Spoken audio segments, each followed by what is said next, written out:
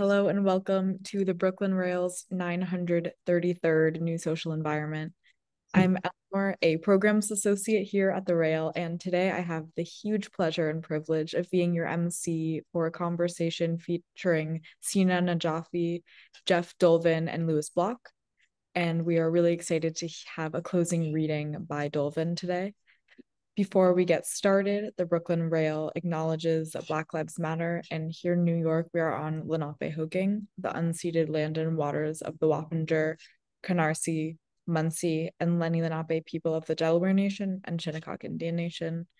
We recognize land acknowledgements are not a replacement for necessary decolonial work, but serve as a reminder of place, of the legacies of dispossession and enslavement that sustain and enrich the stolen land we're speaking from. And now to introduce today's guests and host. Sina Najafi is editor-in-chief of Cabinet Magazine and editorial director of Cabinet Books.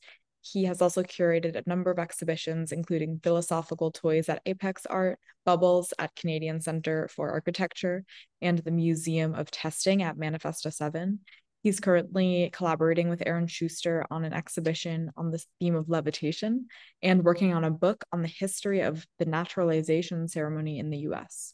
The first installment of his project, Stand Up Tragedy, will be held at Cabinet's Brooklyn event space later this year.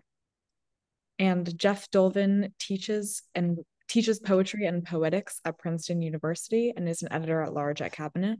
He's written for magazines on topics ranging from player pianos to quantitative meter to handle theory, and is the author of Take Care in Cabinet's series of 24-hour books. He is also the editor of Cabinet's forthcoming collection of psychedelic grammar exercises, The Virtual Sentence.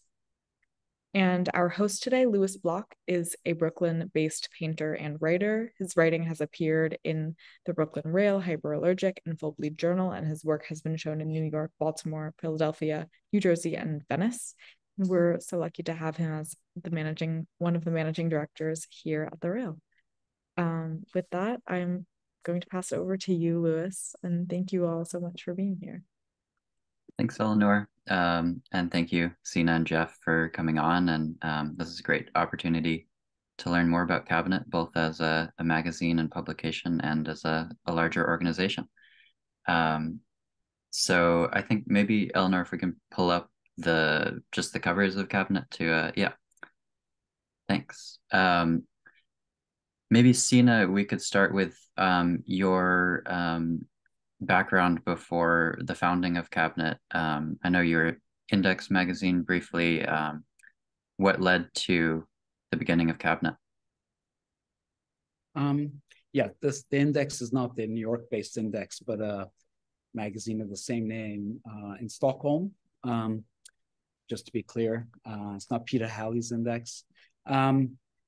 I was part of that magazine in Stockholm, and then part of another magazine called Merge, which was between Stockholm and New York. I used to live in Stockholm, hence the Stockholm heavy magazine involvement. And part of the reason for Cabinet was there were so many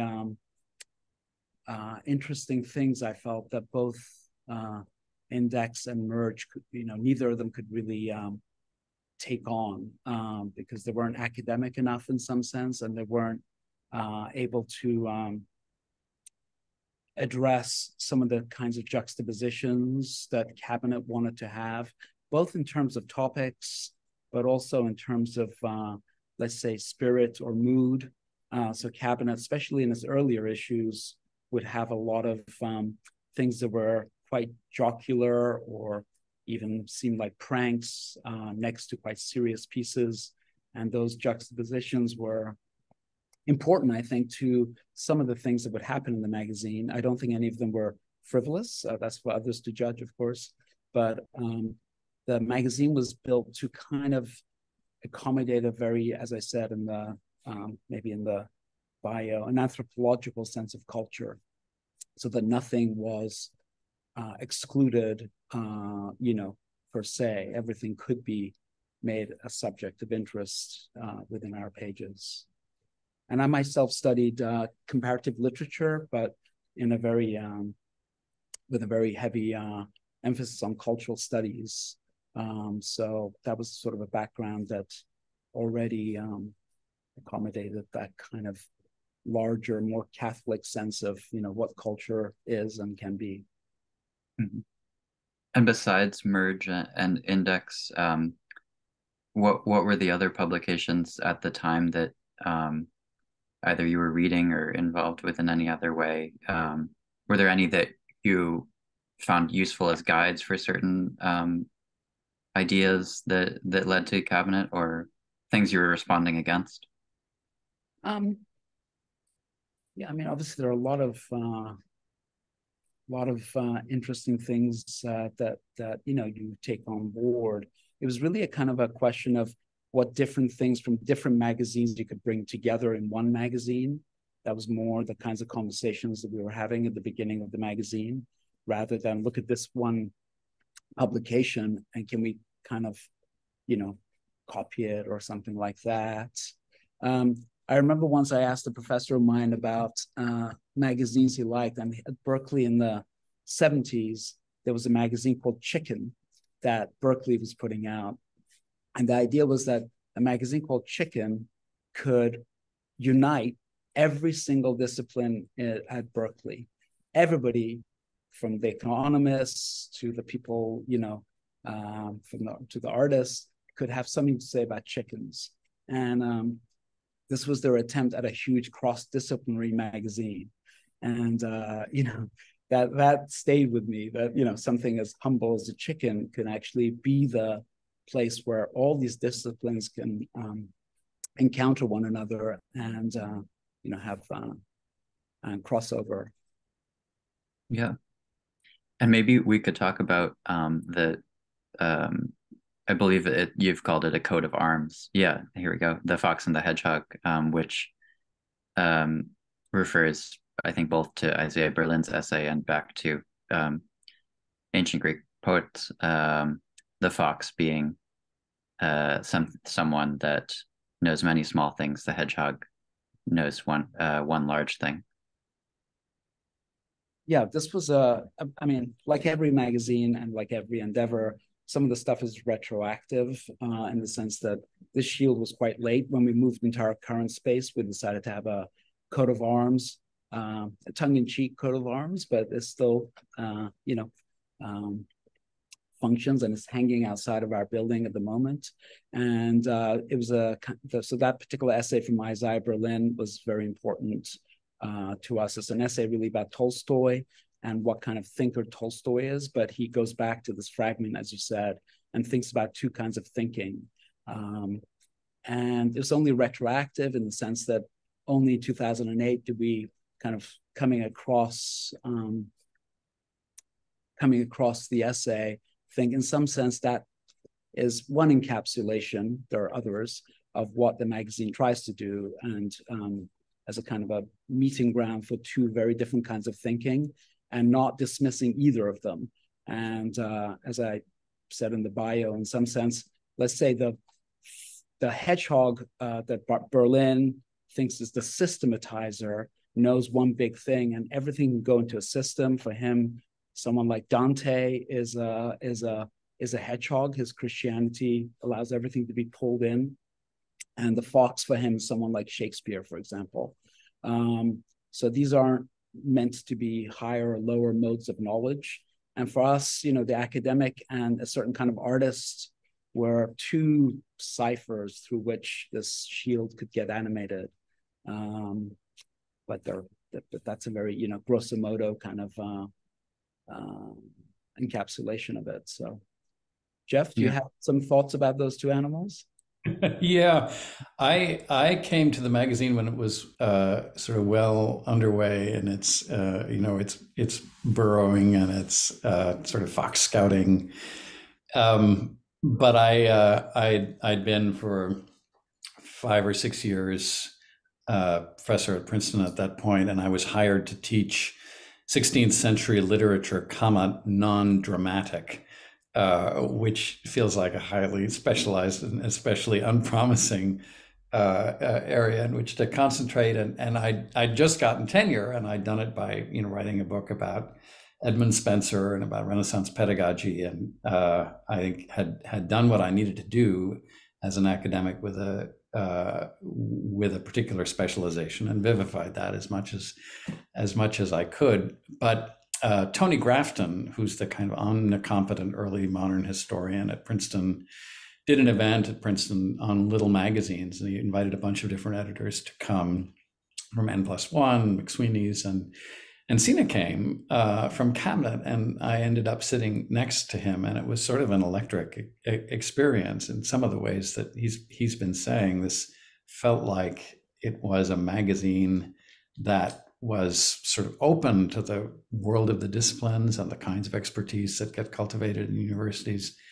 and at the same time had such a sense of ludic opportunity in relation to the kinds of things that you could think about and the sort of areas of life and thinking that you could bring together. So for me, in a sense, I felt like I'd been a hedgehog and was suddenly in a room of foxes, and the company was really exhilarating. And so I just attached myself as best I could from then forward. And beyond the striving for interdisciplinary community and authors and writers, who were the integral people right at the foundation, Sina? Right at the foundation, there were a number of people that I knew from various places. The main person in the magazine at the time was Brian Conley, who's an artist. And conversations with him were the kind of very important, and he was editor-in-chief for the first 2-3 issues of the magazine. And then there are a number of artists and also academics who were very important to the magazine. David Serlin, for example, who is a professor now in California, had written for my old magazine Index and was a friend, and those conversations were very important. And a number of other people. And then my main partner in the magazine at the moment is, with whom I do all the editing, is Jeffrey Kastner, who joined issue 3 of the magazine.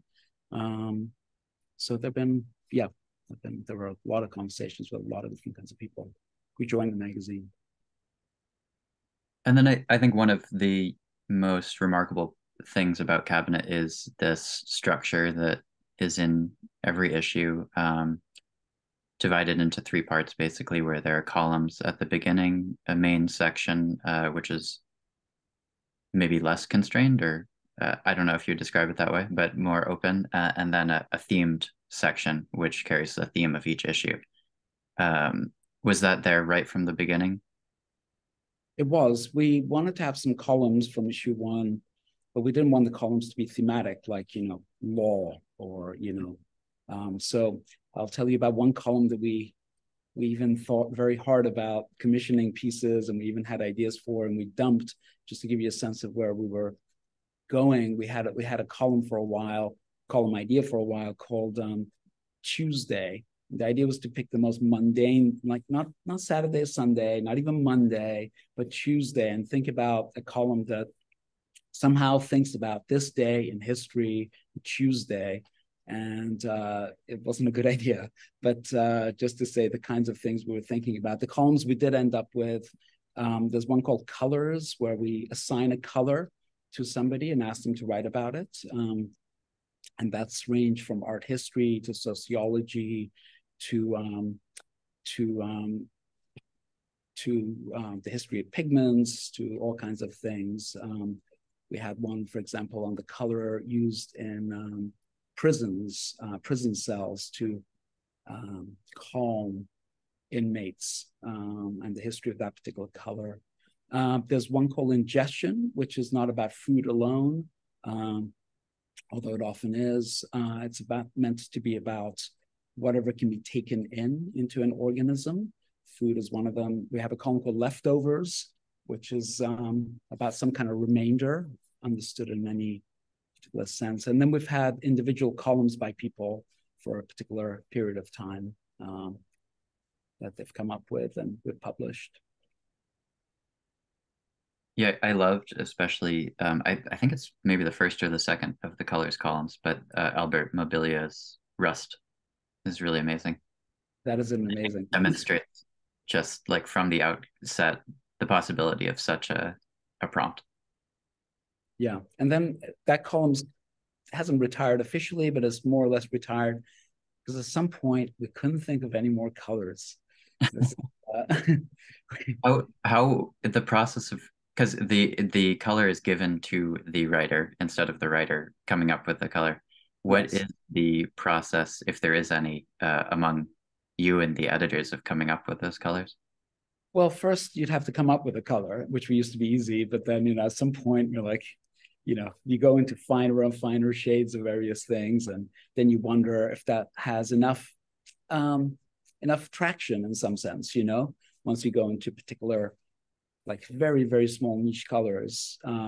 But once you've sort of got your list, that was a collective, collective enterprise. Then you have to think of a person who could address it, but not directly in some sense. Like if someone's written a book on the history of blue, we wouldn't give them blue, we would give them something else. So in some sense, we wanted them to be a little surprised and a little perhaps challenged by what we've given them, rather than the most obvious ones, if they have worked with something that corresponds to that particular color, So something askew, something a little aslant was better than something direct for us. When I think of deep history of the magazine, the sort of cabinet of the title is, among other things, a kind of cabinet of curiosities, sort of 18th century proto-scientific practice, 17th century. But there's also somewhere in the deep background a figure like Erasmus, whose notion of rhetorical productivity had to do with setting yourself a challenge that you then had to do 200 times and watching the results get weirder and weirder. And so there's something of that engine in the columns, I think, as the colors start to get out towards verdigris, for example, which is the one that I did, then there's a certain kind of productive desperation that sets in. And so I love especially the out columns in each of those series.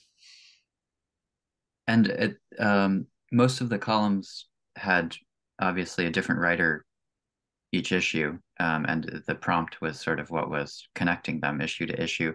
But then at a certain point, there are specific writers that have their own columns, which appear issue by issue, like Wayne Kostenbaum. How did that come about? Wayne actually will come. Maybe we should show the slide. Can we show a particular slide, and Jeff can tell you where that column comes from? It would be slide number 3839. If you jump there. Yeah, that's me in the top bunk. Although Wayne joined me shortly into the conversation. It's another side of the magazine that it sponsors a lot of events.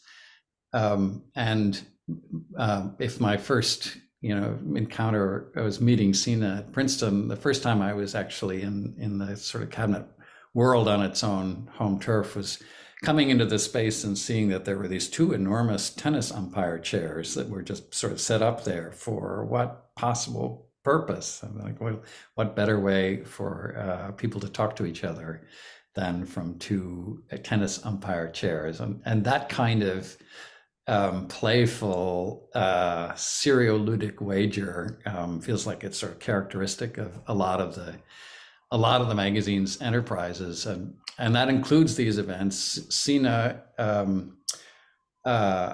grew up in Iran and England, and hence has often lamented that he didn't have the kind of American experience of being in a bunk bed, which all of us Americans, of course, have, and of that particular kind of conversation that goes on between the party in the top bunk and the party in the bottom bunk. So what we're seeing now is an image from a series of bunk bed conversations, which were staged on plausibly intellectual topics.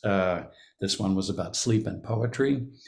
between kind of plausibly credentialed people to speak about such questions, but in their pajamas and in a bunk bed. So that's Wayne Kestenbaum down below, and that's me up top. And we sort of batted the question back and forth of what these two things have to do with each other, sleep and poetry. But we were continually provoked or derailed by images that Sina was projecting. You can see one of them to the left of the bed there. Wayne is the most kind of magnificent sort of riffer on just about anything you give him. But if you show him a picture, such as that one, he'll take a look at these gentlemen slumped in the bed in their suits and loose collars. And Sina may have asked him, or he may just have said it spontaneously, like, what is this scene? He turns to the audience, he says, that is the Frankfurt School. And so there was general kind of astonishment and hilarity at this kind of obviously correct and yet so unexpected diagnosis. And that the idea that was a caption for that image kind of caught hold of everybody afterwards. And I think, Sina and Wayne got to talking about it, and the idea that there might be a series of such provocations for Wayne, where his challenge would be just to provide a caption. What's the poetics of a caption? How does it attach to an image? And so that gave Wayne a chance both to experiment with that sort of particular quasi poetic idiom, and ultimately to assemble a little book of the columns called Notes on Gaze.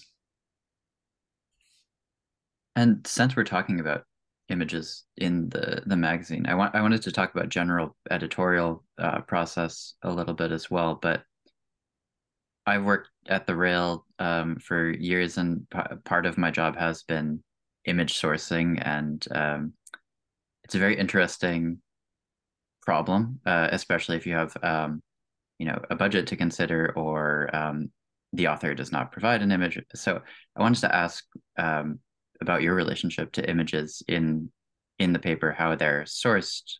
Sometimes they're not directly referential to the text. How does that work with Cabinet? Sometimes the author has strong ideas and strong images, but sometimes, most often, we are the ones who are in charge of getting them and deciding what to have. Sourcing them. I mean, we do visit dusty corners of libraries, quite often, and have people scanning directly from books. Especially in the earlier issues, I'd say half of them was scanned from books somehow here or there. We don't have a budget at all for images. So, if we spend $100, $200 per issue on images, that's like really the max we can do. So we don't pay for images coming from places. We're a nonprofit, and so we're very good at pleading for free images from archives that, where we can't get them from elsewhere. We're also huge believers in fair use. So as a nonprofit, we feel quite strongly that, if an image is copyrighted and the person who has it is asking for a tremendous fee, which is, makes it unusable by us, we're usually okay using it under fair use and claim it as fair use. We lament the fact that fair use has, atrophied as people have gotten more and more scared of lawsuits. And so less people use it now, fewer people use it now than they should. So the images sort of, like, for example, that one came from the very people who wrote that article, which is about the largest traffic infrastructure in the world, which is LA's, and how something like that is made to function. But, a lot of them are sourced by us in various ways. Not having a budget makes you resourceful and brave. So there was a column, for example, that we had that was about this particular cookbook that MoMA had put out, with artists had suggested recipes, and some of them are real recipes and some of them are completely imaginary recipes. Take 3 universes, put in a pot, that kind of thing as well. And Jeffrey Kastner, who wrote that article, we wanted some images from the cookbook, which is out of print. And MoMA had given us some unbelievable price to have those 5 or 6 images, which we really needed, like $500 each or something. We asked the photographer directly if we could use them. And he said, I don't know if I have copyright, but do use, as far as I'm concerned, use them. And then we did use them. And I did get an email from MoMA saying, we told you that, this is how much it costs, and yet you went ahead and used it and used those images. And, as far as I'm concerned, that out of print book should be seen, republished maybe, but, the idea that we shouldn't use it because we don't have the money seems to me like it's a shame. Let's just leave it at that they shouldn't be used because nobody can afford to publish those images. So. But there is also a joy in knowing that there is no budget for an image and scouring the public domain and various archives and trying to find something that fits. There is. I mean, in fact, in some sense, like running a nonprofit, which is underfunded and understaffed, produces a kind of joy as well as the hardships, because, there is something to be proud of when you run a small organization, knowing that you've done a lot with this small amounts, and you've made something, using very little amounts of money or manpower. So, we are very proud of some of the back end work that we do that has made some of our work very streamlined, and little tiny changes that make some task, take 7 minutes less, but then over the years, it's a lot. So those are important to us as well, how to run things as efficiently as possible. It's every nonprofit has to do that, but it is a challenge, but also a pleasure, I think. And what is that structure in the office, the staff or larger community of volunteers, part-time, full-time, who makes the physical object? Well, we have our designer, Jessica, lives around the corner from the cabinet office, but her work is mainly online now. We communicate more or less online. Jeffrey Kastner, who's the main person that I edit the magazine with, also lives around the corner, but a lot of our work is done online, especially since I moved to Berlin more or less a number of years ago. I spent most of my time in Berlin. So we have a small office there with 2 people and an intern at any one time. And the office here is Emily Mayer, who's our operations manager here, usually 1 intern. And now I'm here in New York, so me. But most of it is just online at this point, And editing, I think, online works just as well. We share a screen, and I guess this is a moment to also say that our editing process is unusual because it's we do everything live. We have 2 people, usually me and Jeff Kastner, sitting, side by side if we're here, or remotely. That is the mailman. I will be back in a second. Jeff, do you want to continue the editing process? I'll pick it up. It's my favorite metaphor for the experience of being edited by Cabinet is Rolfing, which is that species of extremely painful deep tissue massage, which does leave you sort of transfigured and improved, but is excruciating as long as it's happening. Sina and Jeff, I believe I'm right about this, sit together in front of the text and read each sentence, each to the other, and satisfy themselves that it is both true and beautiful before they move on to the next sentence. And if they find it has to be heard out loud. It has to be heard out loud. It has to be heard out loud in both of their voices, and then heard out loud twice. And if there's any concern about its truth or its beauty, then interstitial, bold, and red-colored commentary starts to appear. And over the course of an edit, this can metastasize to easily twice the length of the article under consideration. And it is a kind of poetry. I've never had such scrupulous attention to my own prose and I don't know where else in the wide world you get it, but it's a magnificent process, and it's one of cabinet, as Sina describes it, has some real economies. It also has sort of flagrant excesses and wastes, and the editorial process is, in a sense, one of those. It's one of the most gratuitous exercises in care that I've ever encountered, and yeah, it's one of the things that keeps drawing me to the magazine. Well, it's interesting to hear how thorough the process is, because with such thoroughness, obviously you run the risk of taking away unique voices of individual writers, and that's certainly not the case when you read through all of the different writers that participate in the magazine. There's certainly a unique voice every time. I think that's profoundly true. That for all of the attention you get, it's not a question of replacing your words or suggesting you should write this differently.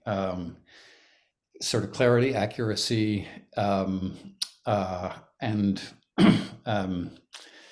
what is it? There's a certain spiritedness, I think, to a cabinet essay. A sense, we were talking a little bit earlier about humor. Sina was saying how important that was to the early magazine, and by no means is it always the case that it's funny, but it often is. And what I think it gets out of funniness is a certain kind of jump or spark or surprise or slight derailment from where we were before we laughed.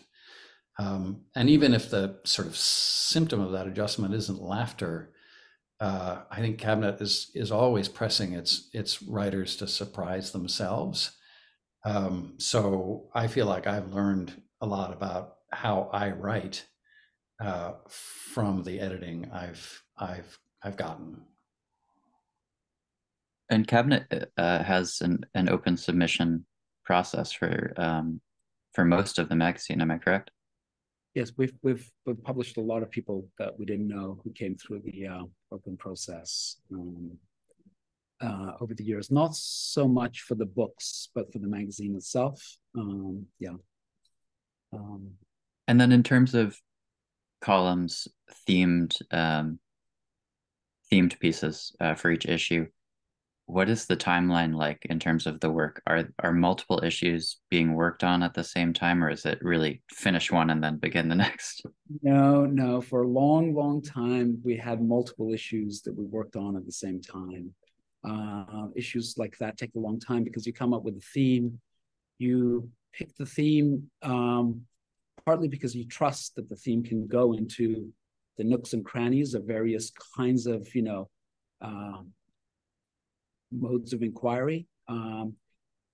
But we always thought that you should have one like longer piece that you can imagine, and you kind of could almost attach a writer to it, and maybe one or two things that were firm. And then after that, it really was trusting the theme, whether it's something apparently mundane like hair, or small like insects, or great themes like love or something. So trusting that it can go into, not just stay pooled in one cultural location, but just kind of put out tentacles everywhere. So a lot of it was done on trust, but we would have to, have 3 or 4 issues at a time that we're working on. Currently, we have our last print issue is, we should have been out about 2 years ago, which just serendipitously had the topic of the end, has still not come out, and maybe it will never come out, I'm not sure, but we're putting it online. But we're also publishing issue 69 at the same time, and in fact about to put something up for issue 70. So 3 issues at the same moment are being published online at the moment. Yeah, but typically, it would be multiple issues ahead that we'd be thinking of. The moment an issue would come back from the press, we'd already moved on typically to 2 issues down the line in terms of editing. We used to be a quarterly. So, and then when we go fully online, we will be a monthly with far fewer articles, of course, 5 or 6 articles per issue. Yeah. Well, we're looking at books on the screen right now, so maybe we should transition a bit and talk about the book publishing side of the whole thing. Yeah. When did that begin? Book publishing almost from the very first, the first book came out in 2002, I think. But it's been a sporadic, endeavor. We've published a book when we had a interesting writer, an interesting idea. There have been a couple of series. Well, there's actually been one series, which is the 24-hour books, which we can talk about in a second. But now that we're going online, we'll be publishing a lot more books. So we have a number of series we're launching, and I have some images of a couple of them here. Should we start with? Well, I know Jeff has written one of the 24-hour books, yes. So I know I'm curious to hear about the physical and mental experience of doing such a thing. Can we actually see slide 27 1 second? Because that's the very first book. And that's the scenario at Cabinet when somebody's writing their book, which we have a huge clock hanging over their head because they've got, 24 hours to write the thing. But we also have to be there ourselves to edit. Our designers here to design, any fact checking. Everything has to be done in 24 hours and sent to the printer at 10 a.m. the next day. So under such a clock was Jeff laboring away. Although I don't have a picture. And I can say a little bit about the rigors of that experience, but just in relation to Brian's book, which was the first in the series, I am sitting in a room. It might be worth saying that not only did he produce that book in the promised 24 hours, and off it went to the printers, but we convened at Princeton the next day a symposium on that book with presentations from about 30 faculty and graduate students who had written reviews and essays apropos of the book, which were due sort of 24 hours after its publication, and which were then immediately published as a collection of its own, a sort of companion volume of criticism and response, all within 48 hours. And that feels like another instance of the kind of back and forth between the world of artists and writers and sort of circulating around Brooklyn and the various university affiliations that people have, because a lot of the students who are writing for reading rooms, which was the name of the volume of response, were involved in a then new interdisciplinary doctoral program in the humanities at Princeton. And we took a lot of inspiration from Cabinet in setting that program up, trying to think about interdisciplinarity as not just a sort of combination of various existing disciplines at the extremities of their specialization, but as something like the kind of surprise and sort of formal and generic innovation that we were getting from experiences with Cabinet. Graham Burnett, who's written a lot for the magazine and has been an editor, was a big part of that too. So that first 24-hour book shuttled sort of right from Brooklyn to Princeton, and then bang out into the world. The book that I wrote from 7 a.m. on whatever morning, Tuesday morning, I think it was. 31 until 7 a.m. the next morning was part of a set of books, two, the other written by Sally O'Reilly, and both of them in response to the same prompt. And maybe we could get that cover on the screen. Slide 31. So there are our matching books, The Ambivalence and Take Care. And on the next page, you'll see what Sina gave us to write about. Some of the authors of the 24-hour books sort of sat down with their own topics. But for me and Sally, 24 hours in advance of the beginning of the writing of the book, we received a copy of the Braintree Scientific 1986 catalog, and then had that time to think about what book we were going to write, and then 24 hours in which to write it. And this happens to be a catalog of instruments for experimentation on lab animals. And it's a conceit of the series from the Braintree Corporation that each cover each year features a rat in some posture derived from the history of Western art. So I think Sina was provoked and perhaps troubled by encountering this, and decided that a book needed to be written, and a book needed to be written right away. So Sally and I sat down simultaneously, she in London and me in Brooklyn, and got to writing. And the editor was right there. So as I finished pages, I would hand them over. We were thinking about design on the fly. It's a feature of the books that they sort of pay some attention to the physical demands under which the author is working. So at the end of each, you'll see an account of exactly what they ate to sustain themselves over that period. So now the series has several different accounts of how you can nourish yourself if you mean to keep writing for 24 hours straight. I think I slept for about an hour and a half between draft 1 and draft 2. I don't think Sina did sleep. I think he was up editing during those hours. And then in as the deadline approached, we pulled everything together, and then truly at 7 a.m. pressed send, and off it went to the printers, and that's what you see before you.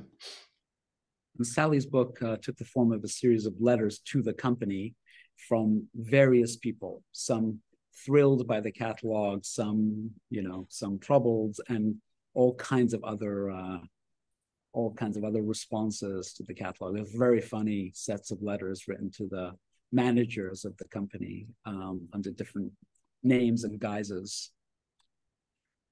Yeah, maybe just to say, it was such, it was kind of an intellectual event for me to write the book. The problem that I got going on was the relationship between care and ethics, which they seem like such absolutely coextensive categories, but sort of whether it was possible to exercise a certain kind of creaturely care independent of any larger ethical considerations, whether this is right or wrong to do so.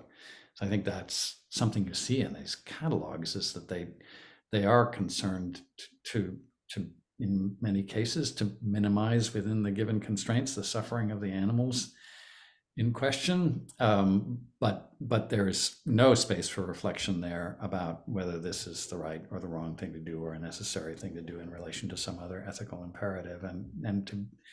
There is, again, something ludic about the structure, but also something enormously compressed in relation to a very serious question. For better or worse, I thought a lot during that time. And the office space has also become a space for public programming, right?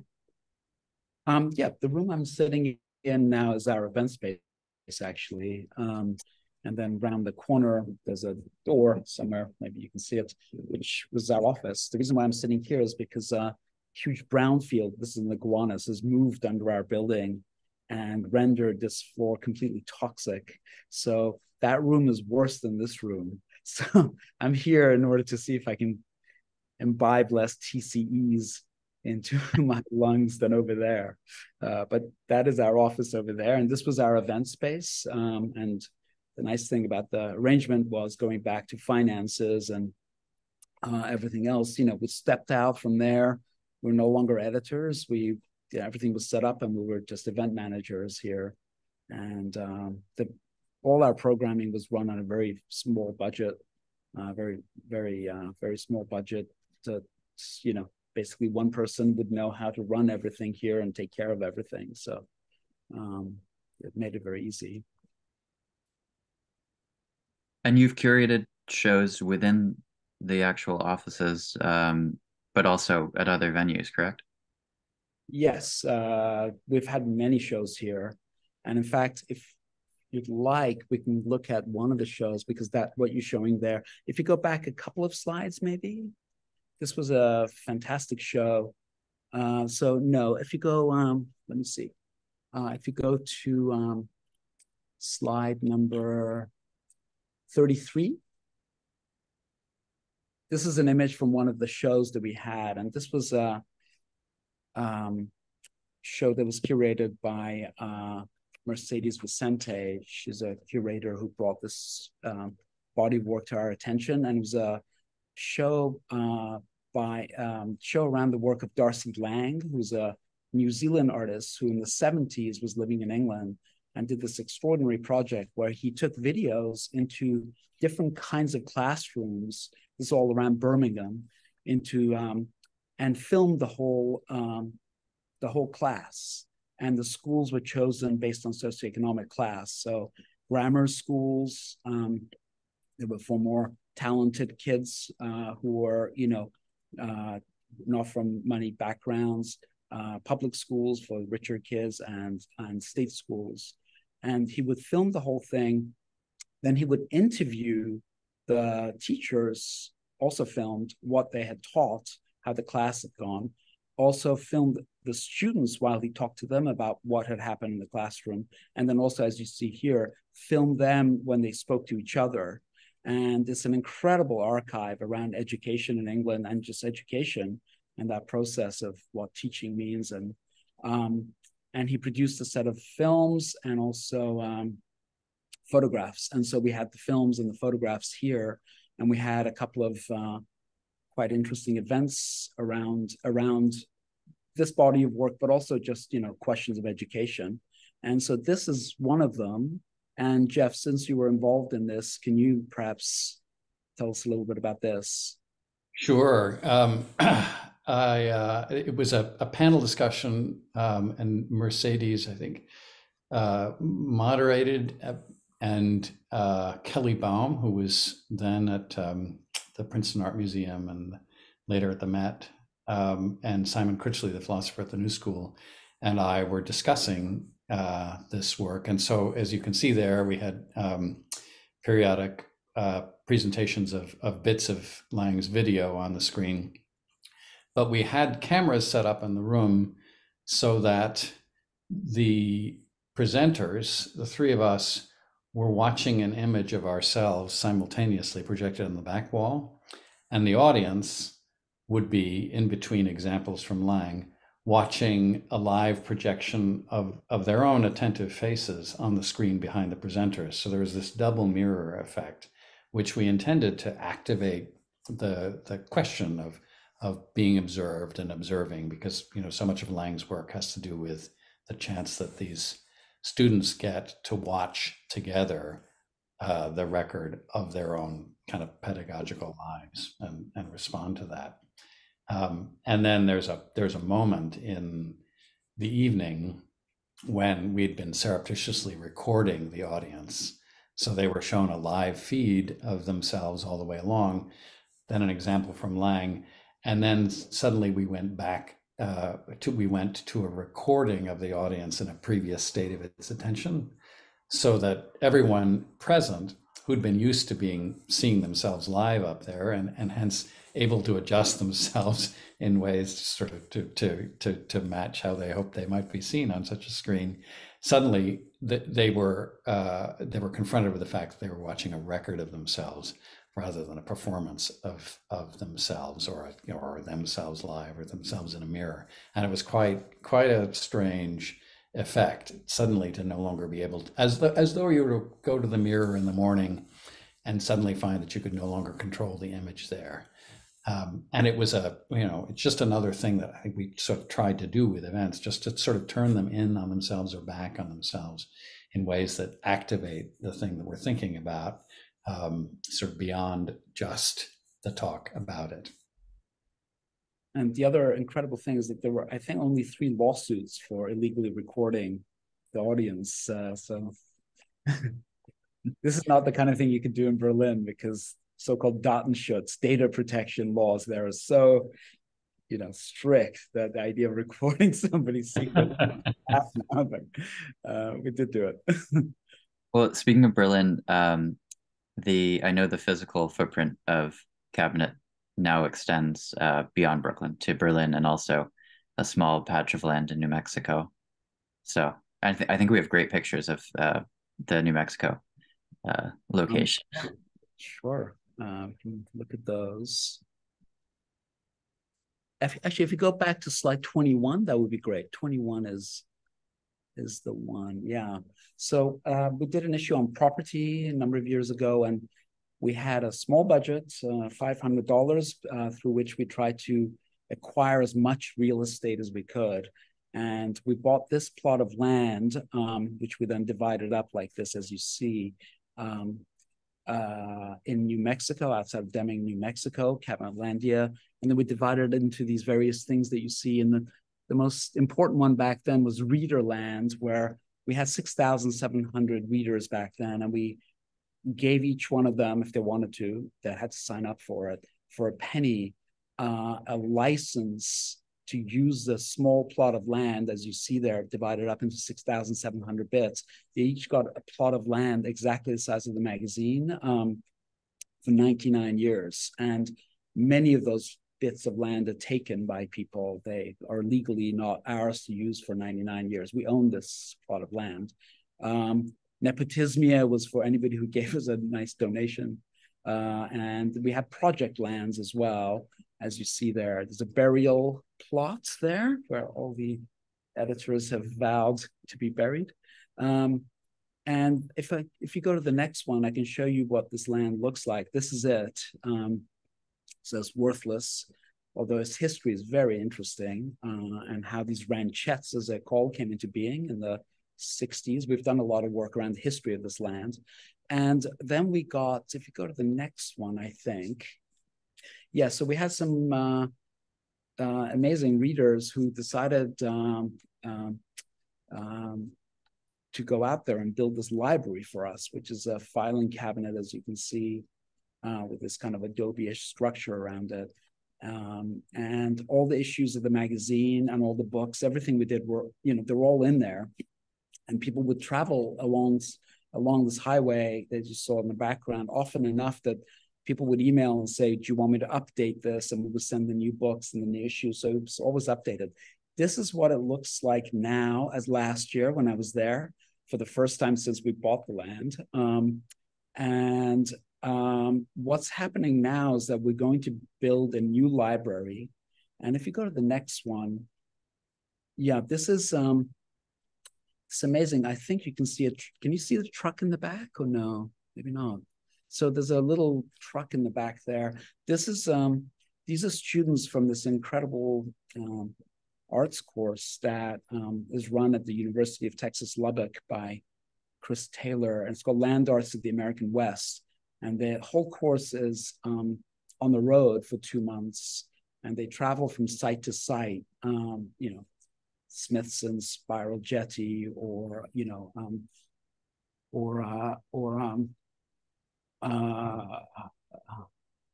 Lightning Field or other places like that. And they spend time on the site.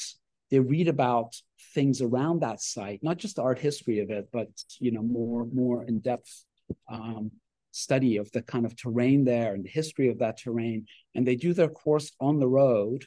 And one of the sites they've come to ever since they started to do this is Cabinetlandia. We're the only non-iconic, land art included in this course. But they've come there every year and they do incredible work there. They do a project there every year. And now we are speaking to Chris and their students about redoing the library. And there were these amazing designs that they're coming up with. But part of last year when I was there with the course, actually, part of the conversation was to have this library, which was, in a humorous way, totally self-obsessed. It was an archive of what we do and only what we do, have it be open now to explore that terrain. So, as flora, as fauna, as history, who used to be there. And I think it's, they have a small budget. We have a small budget, but we're hopefully going to do it next year. And it'll be a lot of people visit the site because it's on the New Mexico Cultural Atlas, and they come there and They're a little surprised by what they see. But a lot of people, enough people come there that I think it would be a fantastic resource for understanding that terrain there. I myself, until last year, knew so little about this land, and is only with the students there who've done a bunch of research that I learned a lot about this terrain and who was there and how it came to be exactly this. And so it'll be a kind of a point of, it's be a kind of historical archive as well, and also around the, as I said, the ecology of the site as well. It'll also have the narcissistic thing. It'll have all our own books and magazines still, but the library is going to be redone, and I'm very excited about the project there. The course is also incredible. The courses, they do their seminars, they have screenings, they do it all via a few trucks, including that customized truck that you can see a little bit to the side of it there. It's a very unusual, extraordinary course. Well, I know we're nearing the end of our time, but if it's okay, Eleanor, I think maybe we should just talk about what's next for after this transition from print to digital, what some upcoming projects are. I know there's a book in production. What will become of Cabinet when it is fully digital? Yeah, the magazine will just be online. There's nothing special about that. We'll have some things that we couldn't do before, of course, with audio and video, but we don't have extraordinary visions other than what an online magazine is, to be honest. But we'll have these book series. The first one is this book, which is coming out as part of our art and law series, which is going to always present one or two court cases around a particular topic with the primary documents, and then an essay by a particular person. This person happens to be a legal scholar, but it could be an art historian. It could be really anybody who can show us a way of understanding the relationship between the two discourses in an essay that would open up the book. And this is the essay there that you see. This particular one is about the cases by which art has been allowed to be sold on the streets of New York City the way printed matter has always been allowed to be sold, without a license, without a vending license. So this happened through a series of court cases in the 90s, two aligned court cases. So it's a reading of those court cases and what it meant to understand visual expression as being speech, which is really what's at stake here. The book launch for this book will be on the streets of New York, because we can sell books on the streets of New York without a vending license, and we can have art that's sold as well. So we will have a bunch of tables exactly where the city packed up a lot of these artists' tables back in the 80s and 90s producing this court case. So we'll have the launch will be on those very sites using the rights that were won through these particular cases. So that's one book. And I think we have, yeah, there we go. And this is really Jeff's book. Yeah, this is an exercise book, and it responds to the increasingly energetic project of text prediction all around us, the way that your Gmail will run ahead of you and suggest the words that you were just about to say, based on what you've said before and what everybody else has said before. We have sort of thought of all of those sentences that you might have said and that surround the one that you actually choose to say as a space of kind of the virtual sentence. It's the sort of context of the unsaid that makes the said meaningful, and that is preempted by text prediction. So this is a series of exercises that are intended to provoke us living, breathing sentence writers to sort of fill that virtual space, to make sentences, themes, variations, possibilities, proliferations, to experiment with this kind of sketch form in all of its potential and sort of all of the potential that surrounds any actual instance of it. So maybe the next slide for just a practical instance of what that's like. Sally O'Reilly, who was also my opposite number for the 24-hour book, has a great essay which sort of provokes a series of sentence variations based on the gaits of particular animals. That looks like a Komodo dragon there. You can imagine what a Komodo dragon would sound like as opposed to a little turtlet sentence. And she has a number of other animals whom she involves. There's a great one on captions, which is by Brian Dillon, which comes sort of sits beside what Wayne has done with that column, and there are a few others. And the book is an extremely elaborate kind of physical construction, bound in such a way that we expect to augment it regularly with additional exercises. We don't expect this problem to go away. So anyone who buys the book will also subscribe to a regular succession of updates. Great. I think that unless there's anything that you two wanted to bring up, I think now would be a great time to turn to audience questions. This particular Yulia Komska just handed in her book yesterday, and we're very excited to be editing that next. It's a history of tightrope walkers in post-war Germany over the ruins of cities, and there were hugely popular acts. And it's a really incredible reading of what it meant for those audiences to look up past the ruins to this particular, feat of daring that was happening up there. Is an article that we had, like a lot of our books, there's an article that has now been developed into a book.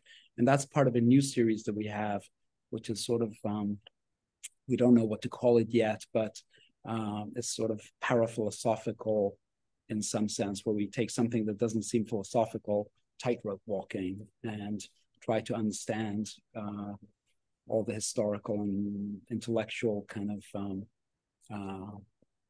avenues that it opens up. The next book is going to be on philosophy and tickling in this series.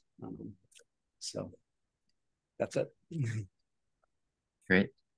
Well, thank you so much, both of you. That was incredible. Thank you so much, Louis and Jeff and Sina, for that really inspiring conversation. Cabinet is just so amazing, and thank you for telling us so much about it. We've got a couple questions from the audience today, and our first question will be from our friend GE. Thank you, Eleanor. Thank you, Louis, and thank you so much. A question is, as culture usually originates or is attributed to some kind of specific location or region, I love air quotes, how does cabinet, which seems to be moored in the culture in some way, actually pull off this kind of hovering over the culture?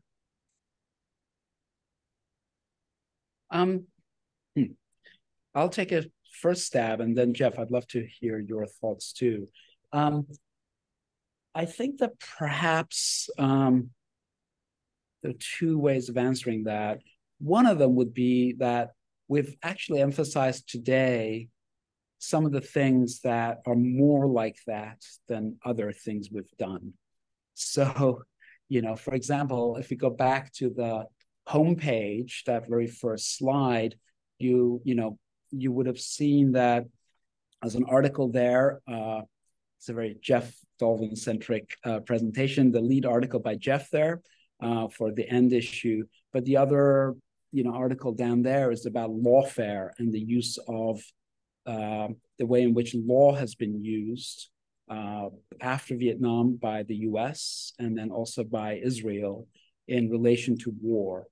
And so, there are pieces that are not quite, in the same vein as the ones you are sort of talking about, I think. And for this presentation, you always choose, right? So, perhaps we chose more of those kinds of pieces than others. And then Jeff, do you have other thoughts about the hovering act, the levitation act, which may be also a problem, perhaps, depends what, hovering means, but.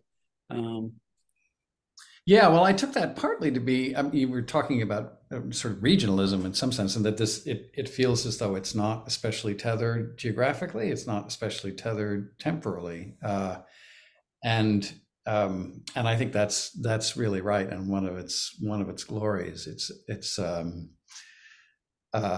is so intellectually adventitious, and indiscriminate in some sense about kind of place and time, with the exception of not reviewing contemporary books or art exhibitions. But I think Sina speaks to the sort of question of the magazine's activism, and I think that is a question almost of ambush with Cabinet.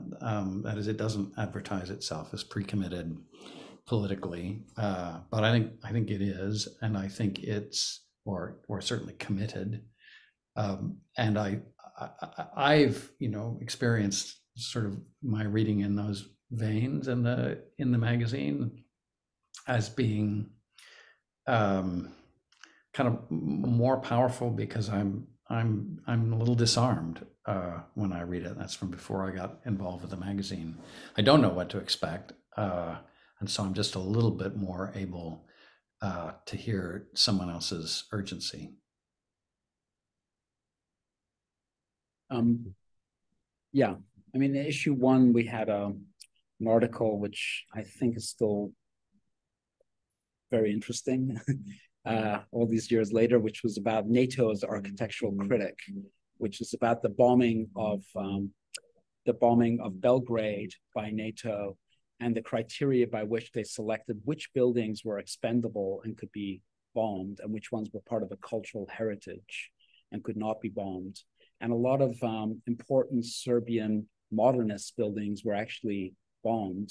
And a lot of the things that look like they're culturally important were in fact copies from the Austro-Hungarian moment of, the certain kind of kitschy copy of the kind of thing that was important in Vienna and Budapest back then. Those things were considered like, can't touch those.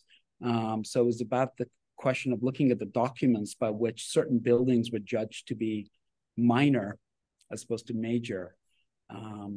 So there have always been, political commitments, but hopefully there are lots of great magazines that do that kind of work in particular modes, and we try to find other ways of thinking about them, those issues. Thank you. That was a great question, GE. Thanks for that. If anyone else would like to ask a question, please feel free to send a message in the chat or raise your hand. But for now, I would love to ask you both a question. I'm curious if you could speak a bit more on Cabinet's collaborations with other maybe similar or like-minded in some ways parallel organizations or publications, and how much, if that is a part of kind of the mission of Cabinet. Yeah. Well, one of the books that is getting printed right now, which we didn't get to, is a collaboration with a press in Switzerland called Rollo Press. We've co-published a lot of books. The last 3 books, I think, were all co-publishing efforts, actually. So that's always been wonderful for us. And we didn't have an event space until 2008. And, so all our events, and there were many, were always, if you like, collaborations because we had to find a space. And so, we had to convince somebody that this is an interesting event, this is an interesting idea, and we always worked with them. Since 2008, the events have been, much more, other people come to us and say, would you like to host this? Would you like to work on this together? So a lot of the initiative has been taken from the other side in terms of events, but it's, yeah, what can I say? I mean, yeah, it's been an important part of the magazine from day one, The very first thing we ever did was called War! And that was with the old Whitney at Philip Morris, and this is in 1999, the old space they used to have there. And this was a war of cartoon sound effects between a bunch of sound artists in Belgrade and here. That was on the radio there and here, where all the sound done by the American sound artists was coming out of one speaker, and all the sound produced by the sound artists in Belgrade was coming out of another speaker. So using the stereo divide. And it was a 2-hour attritional war fought just using cartoon sound effects. I don't know how we managed to get 2 radio stations to sponsor this live, but we did. So is there a recording of that online?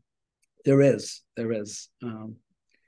So from the very beginning, you go out partly because you have to, and partly because it's interesting. And there was and we had something on Smithson a long time ago, also with the Whitney. That was a second thing we ever did. So every small organization has to think about collaboration, and usually it's wonderful, of course. Yeah. That's wonderful. Thank you so much. And I think that was our last question for today. So thank you for your answers as well. Thanks again, Louis and Sina and Jeff, for that incredible conversation. We do have a tradition here at the Rail of concluding our events with a poetry reading. And today I'm really excited to welcome Jeff back to the stage to conclude and read some work.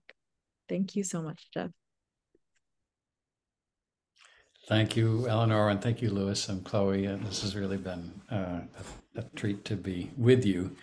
I'm going to read just a little bit from a book called A New English Grammar, a title which sounds a little punitive, and that's because it is. It's a book that's got as much grammar in it as poetry, if you can really tell the difference. And all the poems here arise from my own compulsive reading of the Cambridge Grammar of the English Language, which does a lot of description of how it is that English works.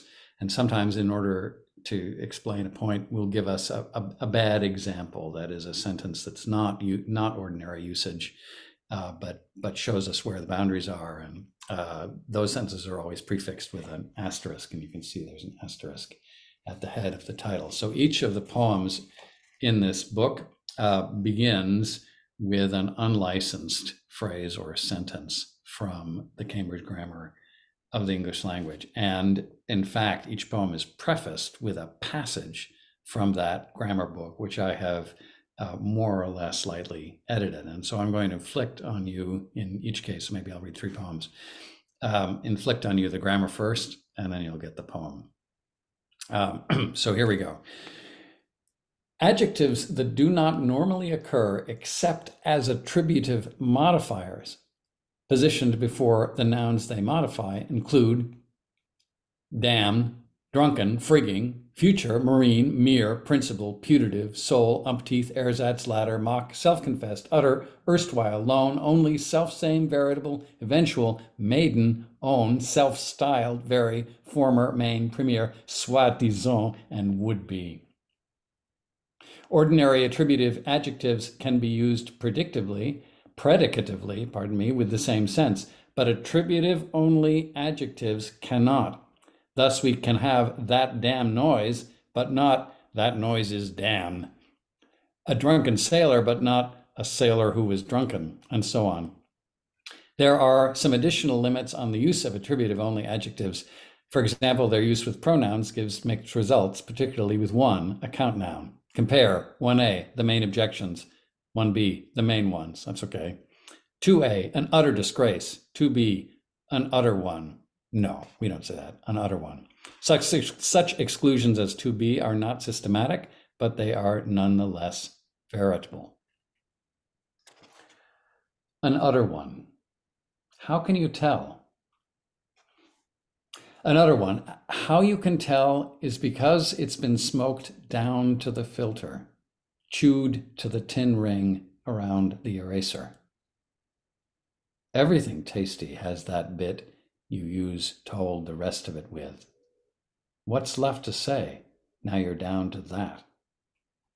Down to the socket.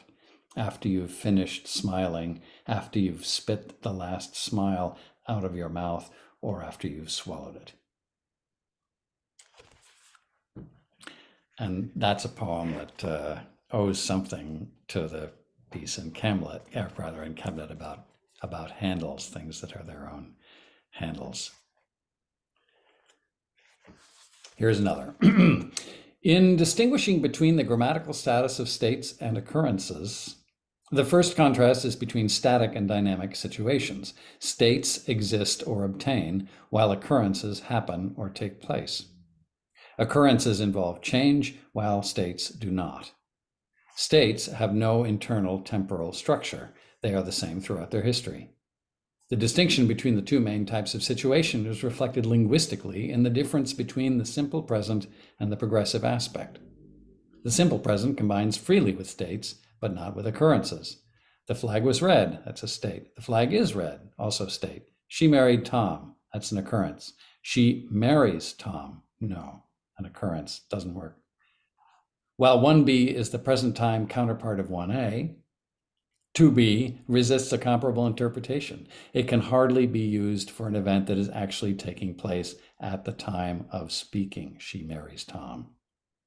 The progressive aspect, using the auxiliary be to express an ongoing action or situation, does not normally occur with expressions denoting states. So he is playing tennis, yes, but the flag is being read? No. The flag is being read again. Read with anger, there is reason to fear, unless it's only saying, stop and frisk with me in the meadows, friend. Or blushing wrapped around itself to hide somebody's nakedness. Look how it waves away our concerns. It's only read like the poor are being poor, not like the rich are rich.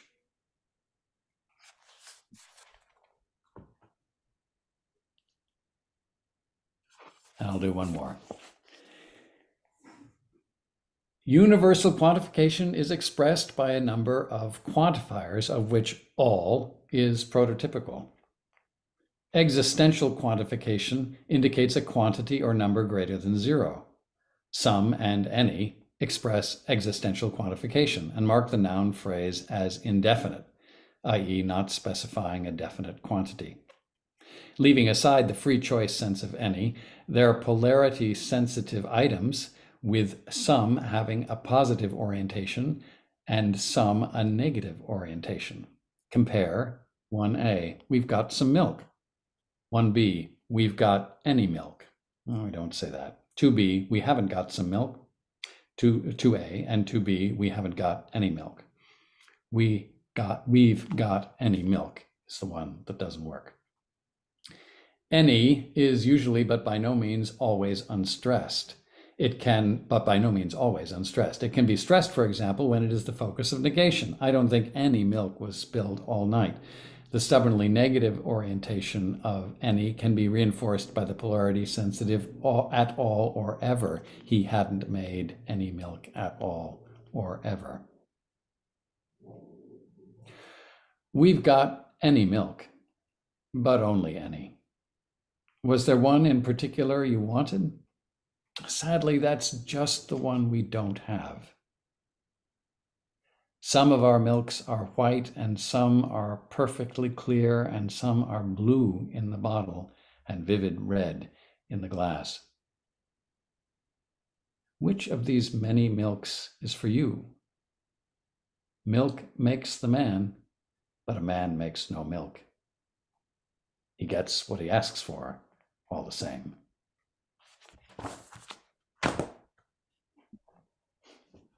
Wow, that was wonderful. So special. Thank you so much, Jeff.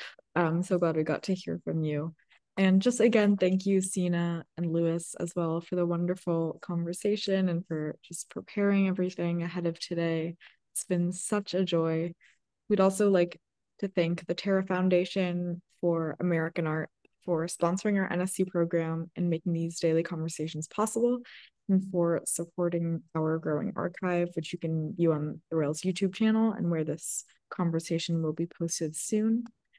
For the past 23 years, the Rail has provided a platform for the arts, culture, and politics through our free monthly publication and public events like our daily NSE. Check the chat for a link to donate to support the work we do here at the Rail. And join us tomorrow at 1 p.m. Eastern for a conversation with Sunil Gupta and Ksenia Soboliva on the event of the new Pre-Raphaelites up at Hales Gallery. We will conclude with a reading by Talene Tran. And thank you all for tuning in today. You can now turn on your microphones and say hello and goodbye as you leave. Thank you so much, everyone. From me as well. Really much, Sina and Jeff. Thank you. Thank you so much. Thank you. Thank you so much. Thanks, Louis. Thanks, Thank Sina. you. Thanks, Jeff. Thank you. Thank you, everyone. Have an inspiring Thursday.